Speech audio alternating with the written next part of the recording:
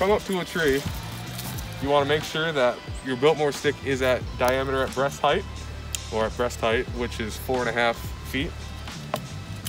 So this tree is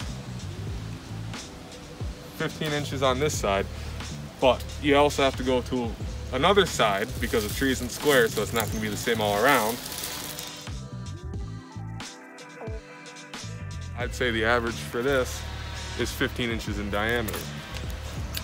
Once you have yourself the average diameter of the tree, you want to know your pace factor. Like my pace factor is about 6 feet.